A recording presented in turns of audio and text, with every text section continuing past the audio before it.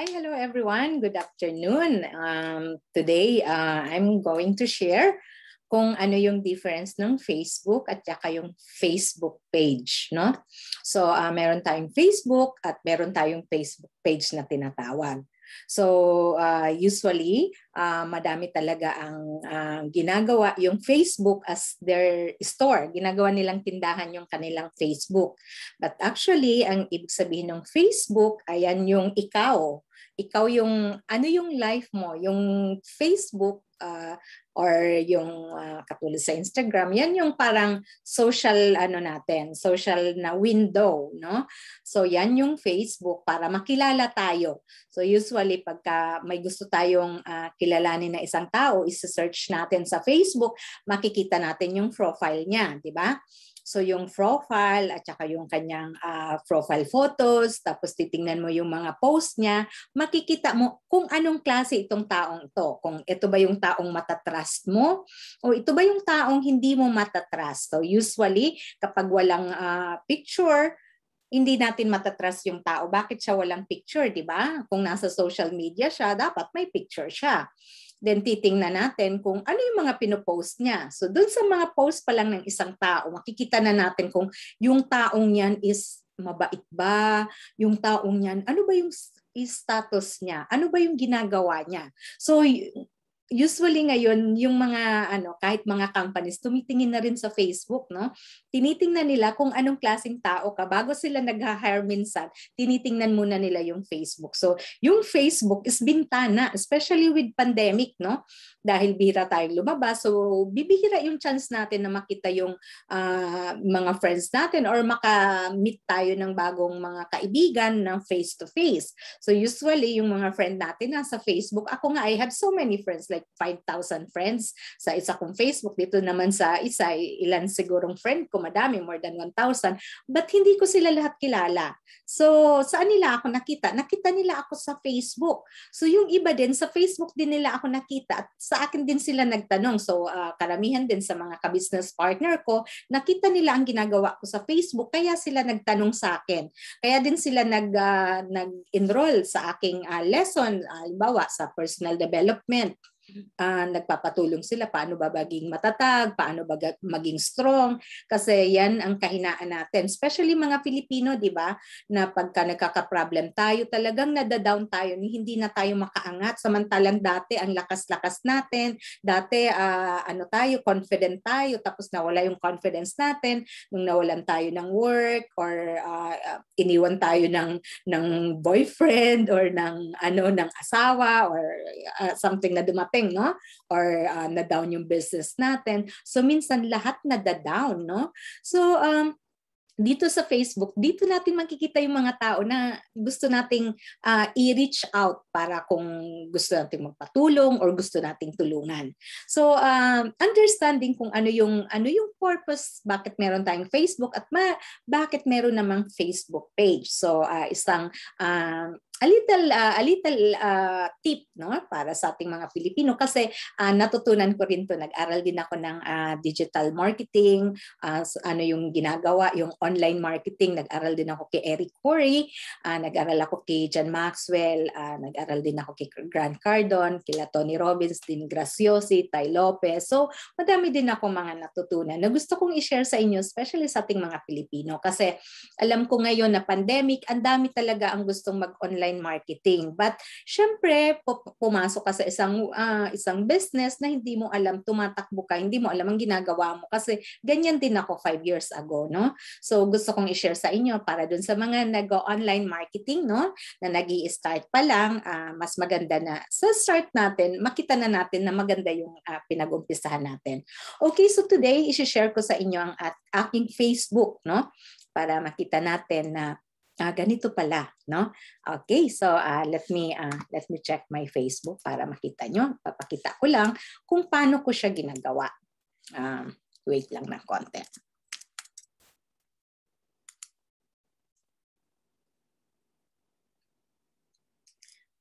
Alright, so ayan.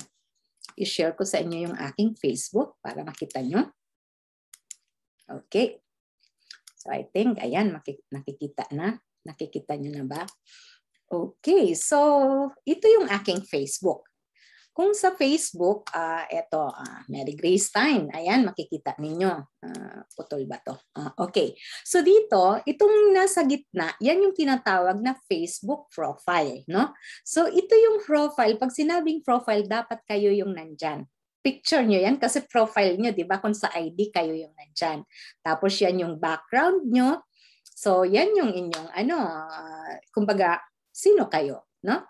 Then, meron tayo ditong, ayan, may biodata tayo dyan. May bio, no? May short na bio. Then, syempre yung mga post natin. Ano bang pinopost natin? For example, gusto nyo akong makilala. Nakita nyo ako sa post ng isa nyong friend. Sino ba to si Mary Grace Stein? No? Hanapin natin. Sino ba yan si Mary Grace Stein? Isa-search nyo ako. Syempre, titingnan ninyo kung sino ako.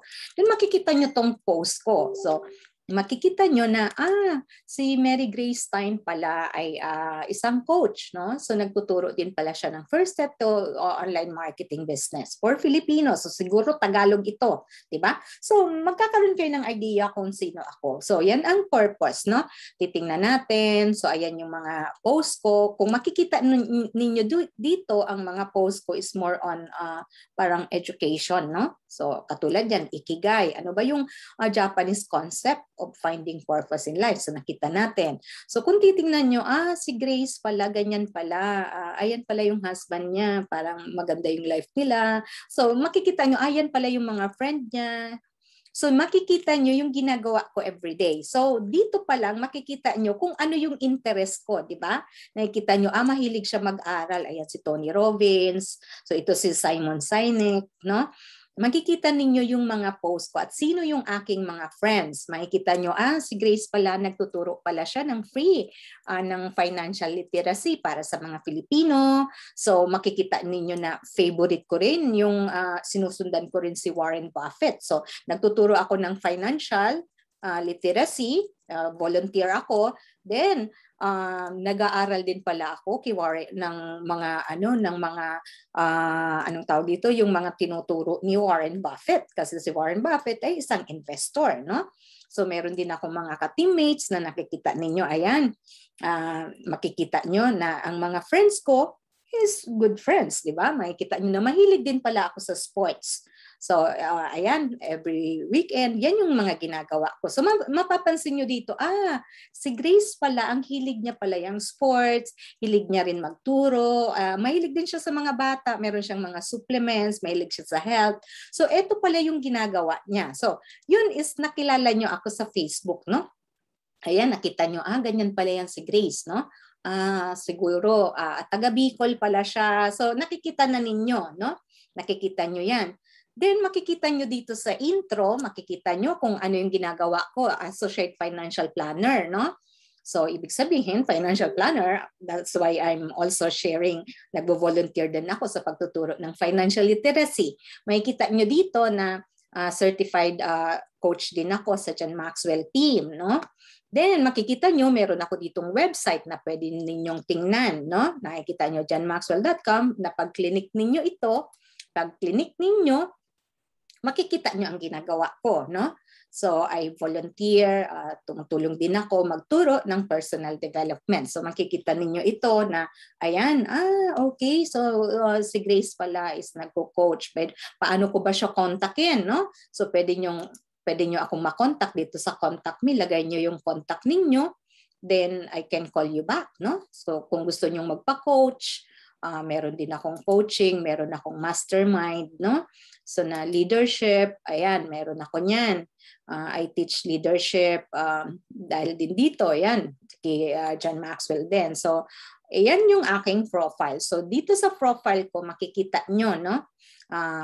Makikita nyo kung ano yung ginagawa ko. Meron din akong mastermind. So, yung mastermind, yan yung group of people, halimbawa sa isang team, no? So, kung meron kayong team na gusto ninyong maging maayos, no? Na maging maganda yung teamwork o yung mastermind kasi yan yung mga leaders ninyo. Kung meron na kayong leader sa inyong team na gusto natin na mag-study tayo based on the principle na tinuturo ni John Maxwell sa leadership. So I also do the mastermind. No? So ayan din, isa rin yan sa aking ginagawa. So makikita ninyo kung sino ako dyan sa Facebook. So yan, ayan yung how can you see the people. So before kayo mag-join sa isang company or sa isang tao, mas maganda na alamin nyo kung sino yung taong yun. Kasi marami ako naririnig na na-scam daw sila, kung ano-ano. So first, kilalanin natin yung tao. Sino ba talaga yung sasalihan mo? Kasi tayong mga Pilipino, konti na nga lang ang pera natin. Kung mai-scam tayo, nag-join tayo, wala tayong alam. Tapos nasayang, di ibinili na lang sana natin ng bigas, no? Kumain na lang sana tayo sa labas ng family natin. Nag-enjoy pa tayo. So yun, doon natin makikita. Kaya titingnan natin palagi, wag lang yung basta na lang tayong nag-join or basta na lang tayong nakipag-usap sa isang tao na hindi pala natin kilala. Kasi may mga friend din ako na nagpadala na sila ng pera, hindi nila alam kung sino yun, no? May mga humihingi ng pera. So maraming ganon na syempre yung pera natin hindi naman ganon kadami na baka masayang, no? Then sunod, meron tayong tinatawag na page, no? So page. So balik ako dito sa aking Facebook. Asan ba yan? Sa taas. So meron tayong tinatawag na page. So yung page na yan, dyan tayo magtitinda. So kung kayo ay mga nag-uumpisa pa lang sa mga online marketing, so ang pupuntahan natin yung page, no? Page, nawala, sorry. So yung page. So yung page na yan, halimbawa ito sa akin, no? Okay. So, nandito tayo. So, menu. Ayan. So, meron tayong tinatawag na page, no? Itong page. So, pag pinindot mo yung pages na yan, pwede kang gumawa ng page mo. So, di ba? Kung makikita ninyo, meron akong mga pages. So, yung page na yan, ang ibig sabihin yan, parang yan yung iyong tindahan or kung ano yung group mo na meron ka. For example, actually, hindi to yung totoong tindahan, no? But you can do this. Ito yung ginagawa ngayon ng online. So, for example, meron ako nitong health and beauty tips, no? Ito yung isa sa mga pages ko. So dito sa page ko makikita ninyo kasi ang concern ko I like health, no? Kasi isa rin yan sa naging struggle ko long time ago na talagang nagkaroon ako ng karamdaman, no? So dahil sa karamdaman napunta ako dito, nakilala ko ang opportunity dahil nga sa supplement, no? So nag-start ako diyan. So nalaman ko na kung nag-join ka sa isang business like online marketing, no? Merong product yung company. So natutunan ko dito na hindi mo pala kailangan na magkaroon ng produkto at ibenta mo, ilagay mo dyan sa yung Facebook at dyan ka na nagtitinda. Kasi yung Facebook, hindi pala yung tindahan. Kaya pala si Facebook nagagalit minsan, binablock yung mga ano kasi nagtitinda na sa Facebook. So dapat pala meron kang tinatawag na page. So yung page na yan pala ang iyong tindahan. Kumbaga sa online, no? Yan yung tindahan mo. Diyan mo i-post kung ano yung gusto mong i-share, no? So yan, ilalagay mo dyan at ikaw ay mag-i-invite ng mga tao dyan. I-invite mo sila doon sa iyong tindahan. For example na lang natin 7-Eleven, no? Meron kang isang 7-Eleven. So ano ang pangalan ng 7-Eleven? Siyempre, tindahan mo yan. So hindi yan tindahan nung company nyo. So tindahan mo yan. So pangalan mo, ilagay mo dyan kung anong gusto mong pangalan ng tindahan mo. Diba? So dito sa akin, ang tawag ko dito is Health and Beauty Tips by Grace Time. No? Kasi I love health. No? Health yung aking favorite. Kasi syempre, health is wealth. So yan talaga, yan ang number one ko, yung health. So dito, sa iyong tindahan, dito ka na maglalagay ng kung ano-ano, no? Una, ito, nagko-coach ako, I give free coaching kung paano mag-start ng business, no? Less than $500 ang starting ng business. So, isa yan na tinuturo ko din. So, nilagay ko yan dyan sa health kasi yung gusto ko dyan na ituro is about health. So, pangalawa, makikita nyo dito na meron product, no? Pero dito, kahit dito sa product na to, na shinare ko, na-meet ko yung isang doktor na gumawa ng product. So itong product na to, pinopromote ko siya. So napakaganda ng product kasi yung doktor, author siya ng mga books, no? Talagang I only choose yung good products, no? So yun, pwede ko siyang ilagay diyan.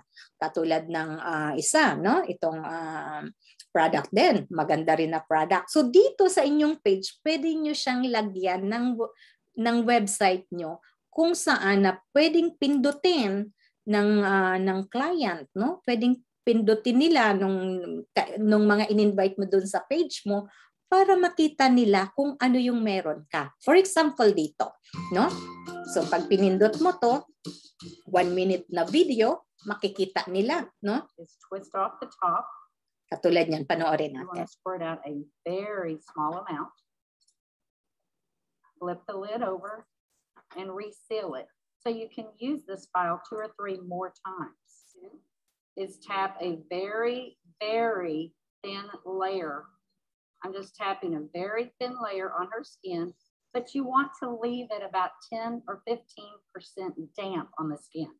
Do not rub it all the way in because the product works as it's drying. So you want it to allow it to do this. Okay, I'm going to start a timer. I can't see the... You haven't seen anything yet. You can use instantly ages before or after your makeup. First of all, you want to do all your preventative maintenance and all the good stuff first.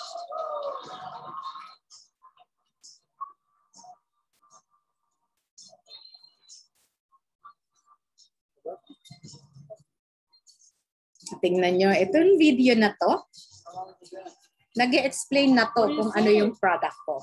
Diba? Nawala yung kanyang eye bag in less than 2 minutes, no? Goodbye wrinkles and bags and flash with instant ageless. Diba? So, ang kagandahan nito, diba nakita nyo? So, yan yung kinatawag na landing page, no? So, nandun sa page mo, nilagay mo yung landing page. Ibig sabihin, kung hindi nila pipindutin yan, hindi nila mapanood. Pero itong landing page na to, ito ang mag-work para sa'yo on social media, no? Sa social media, pwede nila akong i-email. Pag pinindot nila to, mag-i-email sila sa akin. Pag pinindot nila tong shop, mag-o-order na sila. Kung gusto nilang magtanong, ilagay nila yung pangalan nila, tatawagan ko sila, no? Pag gusto nilang, for example, pipindutin nila ito. For example, ito ang pindutin. Ayan. So, shop, no? Pinindot yung shop. So, pagpunta sa shop, tindahan ito, pwede na silang bumili nun. Dito, ikiklik nila, kikita na nila, di ba? Ngayon, pwede na silang bumili. May video dyan, no? Pwede na sila ditong umorder. Nandito na lahat ng explanation. Ganyan pala ang nagagawa, no? Itong product na to. Maganda pala itong product na to. So, dito, pwede na silang bumili. Kung ano ang gusto nilang bilhin, pwede nilang pag-aralan. So, hindi ko na to kailangang i-explain sa kanila kasi nandito na, panoorin na nila. Then, ito na yung price, add to cart, mag-o-order na sila. So, ang kagandahan dito, tingnan nyo, ayan, order, proceed to check out. Pag nagpindot sila sa checkout, magbabayad na sila dito, no? Magbabayad na sila, ilalagay na nila yung address nila, ayan yung price. Kung saan ka, dyan sa Philippines or saang bansa ka man naroon, nandito yan siya, United States ka ba, saan kang bansa, no? Nandito yan siya nakalagay. Ilalagay mo na yung credit card mo, then nakabili ka na. So dito sa page na tinatawag, no? Itong page, nakita natin yung page, no? Yan, yung unang page, nasaan na to? So dito sa page, pwede mo siyang ilagay yung tindahan mo online. Dapat meron kang website, no? Kasi dun pa lang sa website, makakatipid ka ng oras. So dyan sa website na yan, yung oras mo natipid. Di ba nakita nila tong picture, alam nila na para sa eye bags pala yan, may video, pwede na mag-order dyan. So yung bibili dyan, hindi na ako gigisingin. Pwedeng hindi na nila ako tawagan, mag-order na sila. Ito ang power ng online, no? So yan yung yan yung tinatawag na page. Diyan mo siya ilalagay. For example, meron akong video about positive subconscious mind. So it's very good for health din. meron ka dyan mga makikita about health. Kasi ang aking page is about health. Nakikita nyo yung morning, yan yung kinakain namin. Japanese, mahilig sa healthy balanced food. So it's all about health yung nakalagay sa aking page. So ito yung ibig sabihin ng page. So kapag ka nandito ang tindahan mo, ang i-invite mo dito, syempre yung mga tao na may alam mo na mahilig sa health. So kung ano man yung tinitinda mo, yun ang mga tao na i-invite mo dyan para pag tiningnan nila ang iyong Facebook, hindi ka dyan mukhang tendera na nagre-retail. Hindi ka dyan magmumukhang makulit na retailer na pare-pareha sila. So usually, ito yung mga ginagawa ng mga professional. Ito yung mga tinuturo sa amin. So kaya ko rin to share sa inyo para tayong mga Pilipino, hindi tayo maging katulad ng iba na nandyan na. Bumili kayo, no? Tuturuan ko kayo kahit hindi marunong magturo, magtuturo na. So yung mga ganun ang nangyayari. Kikita ka na dito, papakita na nila yung kanilang mga cheque. So yun ang hindi maganda na nakikita ng tao. So sino ang maa-attract mo doon? Siyempre yung mga hindi quality, di ba? Hindi quality na mga clients. So kaya ito maganda na medyo at least malaman natin na maganda pala kapag ka ang ating Facebook ay malinis, tapos hindi tayo dyan nagpo-post ng mga negative. Kasi pag negative ang pinopost natin, nakipag-away tayo, si ganito, ganyan. So, maraming mga tao sa social media na kung ano-ano ang sinasabi, no? Minsan nang aaway, tapos kapag ka nakipag-away ka dyan, so, ikaw yung titingnan, ay, ang taong niya nakikipag-away, ay, hindi yan mabait, di ba? So, dito sa social media, itong Facebook, makikita nila kung anong klaseng tao ka dyan. No? Hindi iyan tindahan. So kung gusto natin magtitinda tayo, pupunta tayo sa ating Facebook page.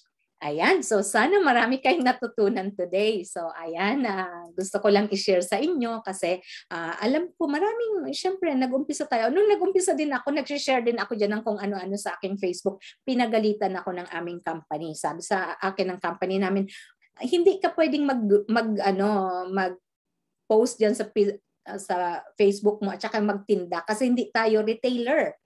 Doon ko nalaman na ang Facebook pala, hindi pala yan tindahan. So, nagulat ako. Sabi ko, grabe naman to. Pinagalitan ka agad ako. Baguhan pa lang ako. Paano ako makakapagbenta? So, akala ko magtitinda sa Facebook. Ang Facebook pala, bawal pala dyan magtinda. So, dapat meron kang page at yung page mo later on, pag magaling ka na, alam mo na yung sasabihin mo, talagang pwede ka nang invite doon ng mga tao. Pwede doon mo ilalagay kung ano man yung gusto mong offer na ino-offer mo sa mga tao. So, yun pala ang ibig sabihin ng page. So, gamitin natin yung page. That's very good. So, sa mga baguhan na gustong matuto about online marketing, no? Gusto ninyong mag-start. Paano kaya mag-start? So, alam nyo ba na itong mga online marketing, pwede ka mag-start ng very limited. So, sa 1,600 pesos nga, less than 2,000, pwede ka na mag-start as an associate. So, makapag-start ka, mag-aaral ka, then later on, magagawa mo yung business mo ng very limited. At saka, I recommend na huwag kayong bibili ng product na ititinda nyo kasi pag nabulok ang product, bulok din yung puhunan nyo. So ngayon ang mga online, kaya nga sinabing online kasi wala na sa'yo ang product, huwag mong hahawakan kasi hindi na yan mabibili. Mahihirapan kang itinda ang product na nandyan sa'yo. So yun ang kagandahan ng online marketing kasi hindi na nasa iyo yung product. Nasa company at sila nang bahala mag-deliver. So hindi ka na mamamasahe, hindi ka na mapapagod. So yung page mo, doon mo ilalagay, dapat meron ka doon link, may website ka doon na nag-explain about sa product mo. At yung mga website na yun din, meron din akong alam, may connection din ako sa mga website na pwede mong bayaran per month lang. Yung website is gagawin na para sa'yo. Katulad nung ginagawa ko, hindi ako nagbabayad doon. Kasi meron na kami, kasama na doon sa aming business na pagbili namin, ang puhunan ko nga nun is mura lang, less than $500. Nag-start ako, meron na akong website, may nagdi-deliver na, may video na, wala na akong gagawin. Ang gagawin ko, ilalagay ko na lang siya sa Facebook page ko. Tapos i-invite ko doon yung mga tao na gusto ng help. no? About health. So doon na sila titingin. Pag sinabi nila, Grace, gusto ko ng about health, gusto ko ng about skin, gusto ko ganito. So sabihin ko sa kanila, o sige, punta ka sa Facebook page ko kasi nandun yung mga produkto, tingnan mo na lang, mamili ka kung alin ang gusto mo. At doon ka na lang bumili. So yun ang ginagawa ko. So guys, so kung kayo ay nag-online marketing, isa yan na tip. You can share this video to your friends. At nagko-coach din ako kung gusto ninyo ng one-on-one, nag-go one-on-one ako. At very limited din ang aking sinisingil basta sa mga Pilipino. Alright, so thank you so much, Mary Grace time here. At sana may natutunan kayo today sa aking video. Thank you!